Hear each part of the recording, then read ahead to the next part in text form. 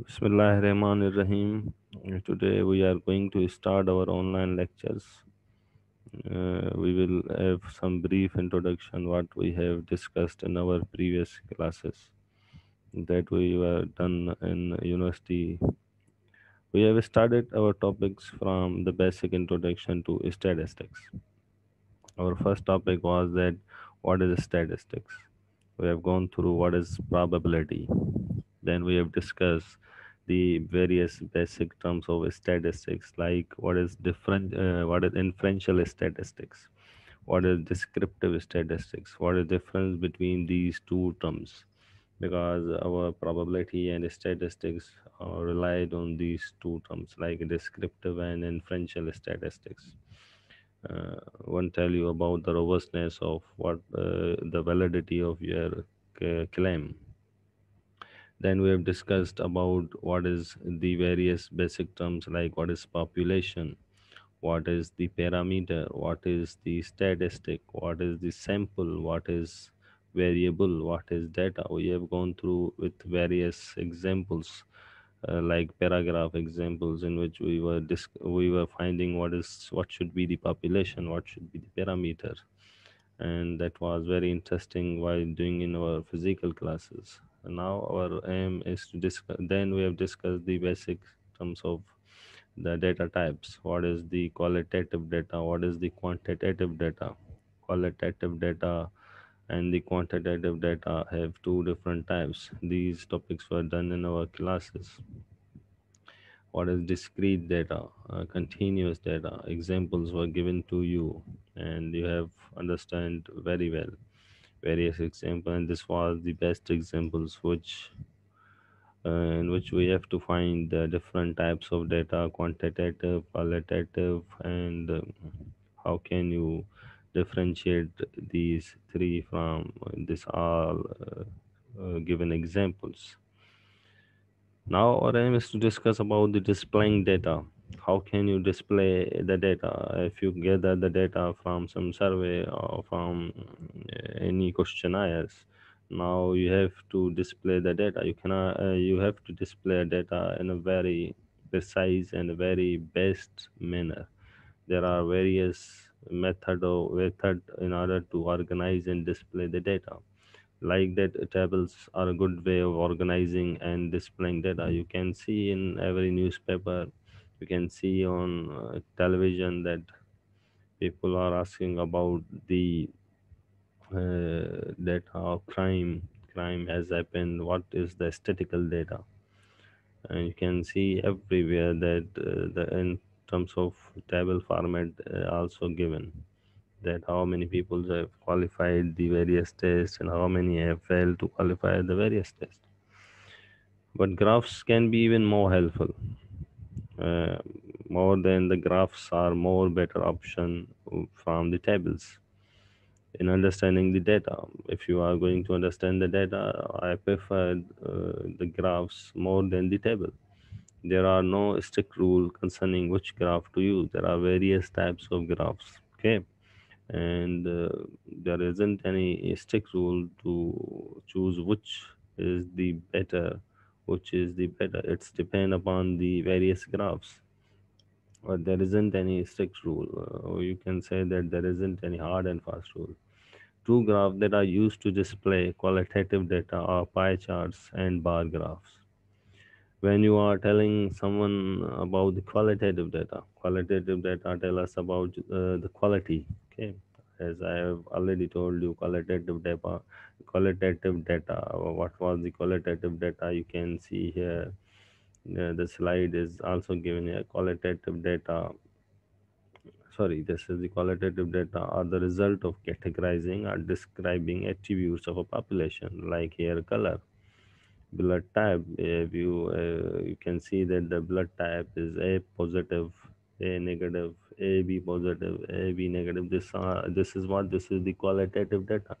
Ethnic group, the car a person drive, which car is he is driving, and the street a person lives, in which street he is living. That is basically the qualitative data. And these type of data are generally described by word or letters. Okay, this was the qualitative data. And this type of data in which you are mentioning someone hairs and you are mentioning about the state in which he lives, you can use the uh, pie chart or bar graph. Here, the Dianza College and Foothill College, the data has been taken from the example related to Dianza College and Foothill College. Full-time members are 9,200 number, percentage is 40.9%. Okay, for example, we are discussing about the faculty, we are discussing about the students who are doing PhD full-time and part-time. A person who is doing full-time PhDs are 9,200. Okay, and their percent is 40.9, and the part-time who are doing their PhDs is 13,296, and the percentage is 59.1. If you add full-time and part-time, you will get the 100%, and on the number you will get 22,496. Okay, on the other hand, the Foothill College full-time PhD student are 4059, and their percentage is 28.6%, whereas the part-time is 10124 and the percentage is 671.4%, and the total is 14183 and the percent is 100. In both you can compare, and you can see that the full-time in Dionza College are more greater than the Foothill College, and the part-time in Dionza College are also greater than the Foothill College. Okay, okay.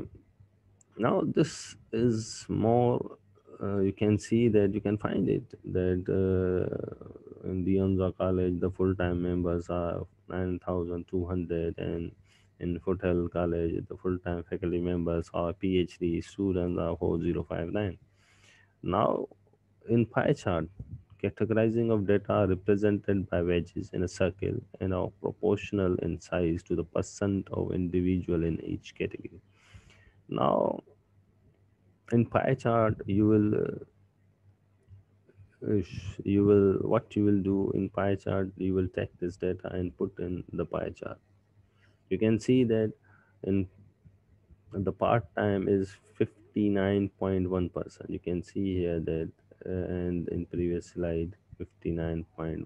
Okay, and in full time is 40.9%, and the total comprises of the 100, whereas in Foothill College the percent also shown by the yellow and somewhere like a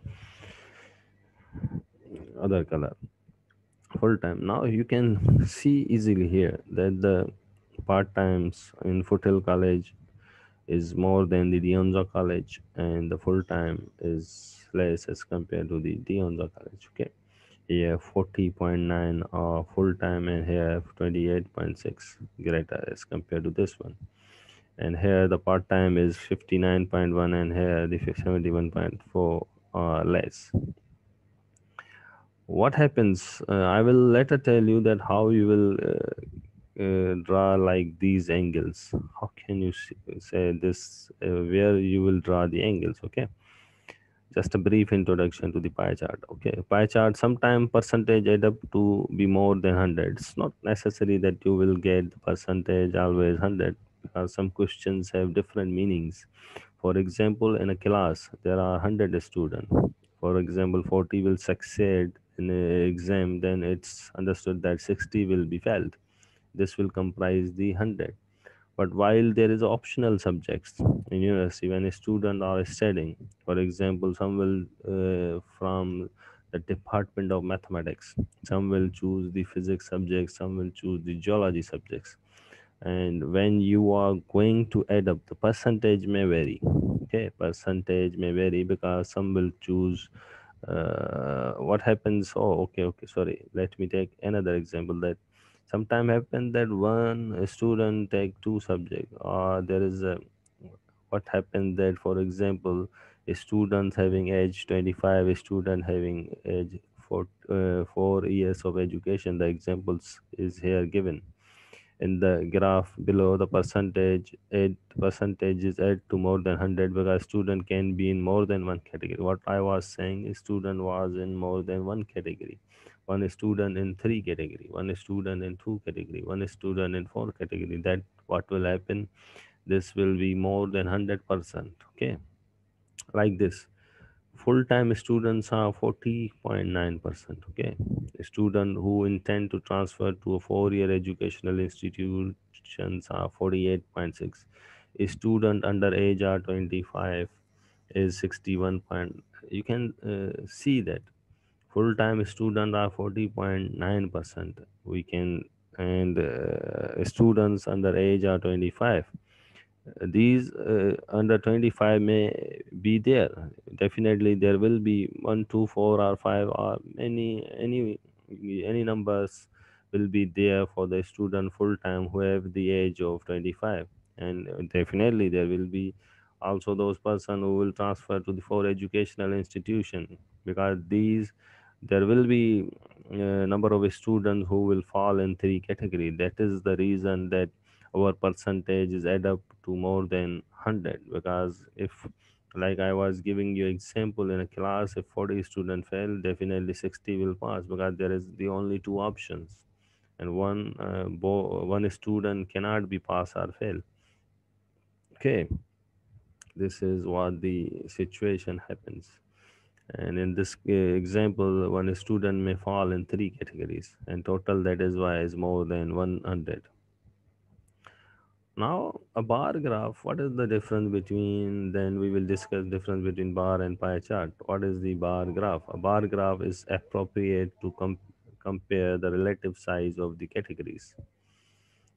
ठीक है. And a pie chart cannot be used. It also could not be used if the percentage added to the less than 100. If your percentage is less than 100, it is better to use, or greater than 100, it is better to use the bar graph. This is the difference between bar and pie chart. Is you I can again repeat what is bar graph. A bar graph is appropriate to compare the relative sizes of the categories. Okay, you can see that the relative sizes of the categories. A pie chart cannot be used. It also could not be used if the percentage added to less than 100. You can see here that all students, you can see all student will definitely add up to the 100. But from all the student who are full time is 40.9, and the student who are intended to transfer to the 4 years are 48.6. Under age 25 is 61. Because all this will not add up to 100, it is better to use the bar graph. Okay, this is the main difference between bar and pie chart. Then another example of pie chart. The following pie charts have the other unknown categories included since the percentage must added to 100. Chart B is organized by the size of each wedge, which make it a more visually informative graph than the unsorted alphabetically graph A. Okay, and you can see here that the graphs has been arranged in a descending order. You can say that 61, 48, 40. This is another benefit of bar graph. Here, our aim is that overall add up to the 100 ethnicity of students. And what is the difference between these two graphs? You can see this and you can see this. One is arranged in ascending order. You can see that here is a 36.1% are Asians, and this is 36.1% are Asian. Then there is what? There is decreasing order. Okay, like this is decreasing. In this is not arranged in ascending or descending order. Therefore, better to use this graph because it has been organized in a better way of decreasing order, or you can arrange in increasing order. 36, okay, for 24.5, 17.1. This is the difference between the two graphs. Then you can also arrange the bar graph. The particular bar graph below can be difficult to understand visually. This graph, If you show this graph to someone, this will look very tedious. You can see that it's not in a better shape because Asian, Black, Filipino, Hispanic, Native Americans are a little bit confusing. It is better. The other graph is a Pareto chart. This is more better. This is called the Pareto chart. The Pareto chart has the bar sorted from largest to smallest and is easier read, and it can be easier to read and interpret. You can see in both. This is the bar graph which is not in a very good shape as compared to this Pareto chart which has been in a decreasing order. Therefore, this is the more better as compared to the bar graphs. You can say that you can say that Pareto chart is a special kind of bar graph in which we arrange our rectangles in a descending order. Okay, largest to smallest. First, the largest is taken, then smallest, then smallest, then smallest, then smallest. This is more. You can see this. This can be understood more easily. Someone will ask you. People will ask you which has the highest ethnicity of a student, where in which country, from where the students are in a high number, in which subject the student are fail. It is easier to use the Pareto chart, and in which subject student are less fail because the center between the largest and the smallest. Most of the people won't ask you. Therefore, this Pareto chart is more better in your research to use as compared to the bar graph. Then we will discuss about simple random sampling and the various stratified sample, cluster sample, systematic sample in our next lecture. I hope that today you have understand what we were trying to discuss about the bar graph, pie chart, Pareto chart, and thank you, gentlemen. If anyone is facing any difficulty, can ask the question. Thank you, student. I hope you have understood what we were trying to discuss. Thank you. Allah Hafiz.